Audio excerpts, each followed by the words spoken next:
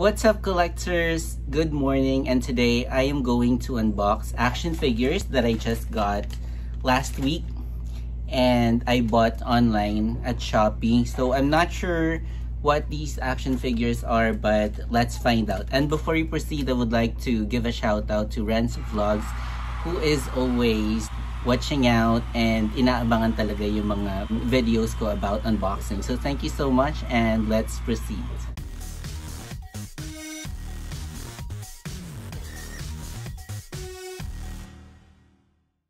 Okay, so I had to adjust my camera, but let's start unboxing this na. I will be posting the link of the shop where I bought this action figure sa description box.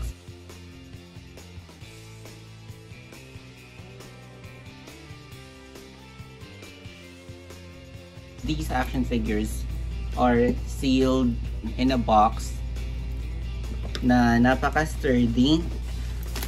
So I'm pretty sure maganda yung condition ng action figure. So these action figures are Doflamingo. Ito yung box niya, hindi talaga siya naka-box to save some space sa delivery.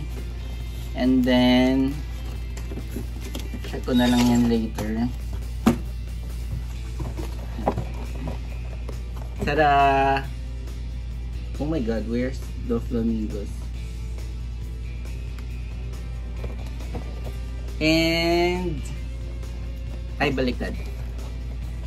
Chopper's action figure. I've been waiting to actually find a cool action figure of Chopper kasi yung nakikita kong mga action figure ni Chopper is yung normal form niya. So I want to also collect an action figure of Chopper na iba yung form niya. Ayun, so ito na nga siya. But before that, okay, so I can see that nilagay dito yung action figure ni Doflamingo, which is something that I'm looking forward to as well. Kasi although maliit siya, but as you can see, ganito yung form niya. Oh.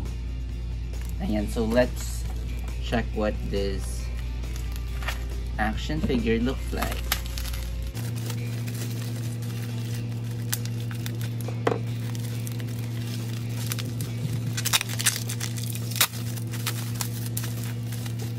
Medyo pinahirapan nila yung pagbalot ng action figure na to, but it's definitely important as well na makarating yung package ng maayos.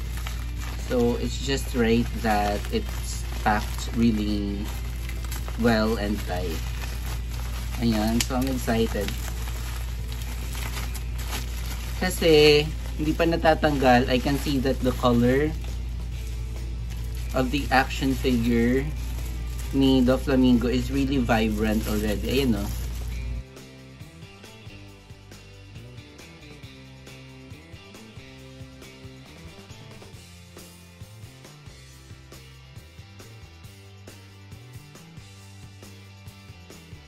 Cool. So chibi lang yung action figure, but it's really great. It's vibrant, and you can definitely see that maganda yung quality ng action figure ni Doflamingo. And then ito yung parang stepping something niya or inaapakan. Okay, so I'm satisfied with Doflamingo's action figure. Let's move on to Chopper. Ayan.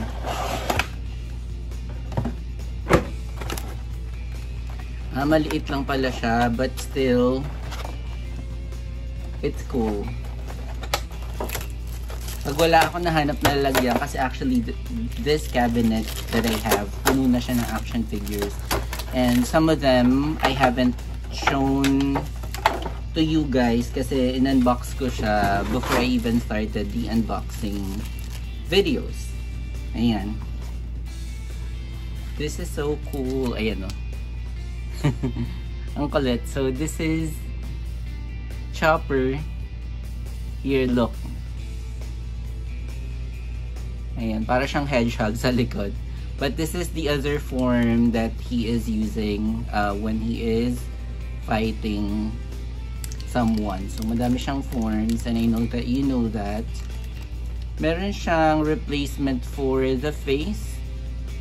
Yan, as little as this one. I wouldn't dare removing the current face attached to him, pero this is good. This is fine with me. Ayan. This is so cool. Okay. I'm gonna show it to you in the rotating platform. I think the shop is neohobs, so I will definitely check again just to make sure. I can attest that the products that they sell are definitely of high quality, of good quality, so check them out.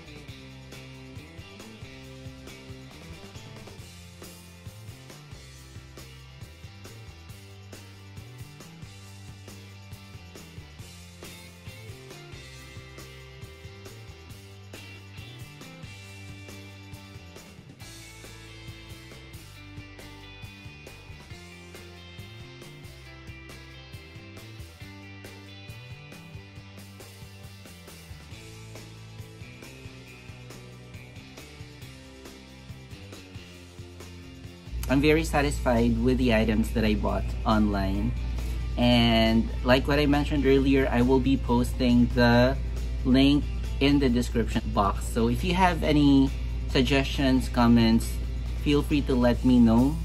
And once again, thank you so much for subscribing and for watching my new content. Thank you so much and have a great day. Laters!